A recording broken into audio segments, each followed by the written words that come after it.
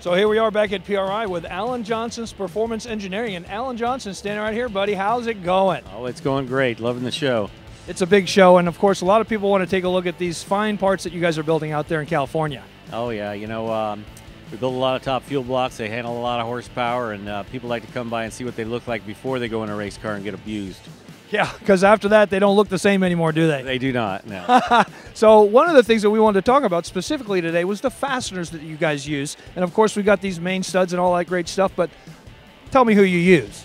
Well, you know, we use ARP tool steel studs for our main caps, and they are, you know, they're in such a harsh environment because of the loads we put on these things that we got to have a stud that will withstand that, and we found that the ARP stuff is working quite well in that application.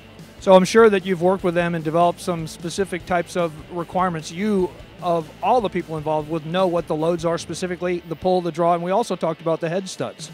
Yeah, absolutely. You know, it's such a key component to top fuel racing and funny car racing to keep the heads on it and keep the crankshaft in it. So those fasteners, the head studs and the main studs, are such an important part of our race car that we spend a lot of time in development and research to make sure that we have the finest parts we can have.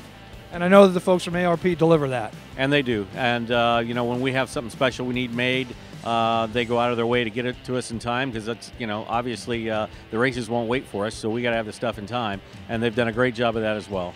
Well, delivering on time with a quality product sounds a lot like the stuff you do at Alan Johnson Performance Engineering. You know, that's right, because, you know, we live in a fast lane and everybody's got to have stuff yesterday. So between their company and our company, we seem to do a pretty good job of performing.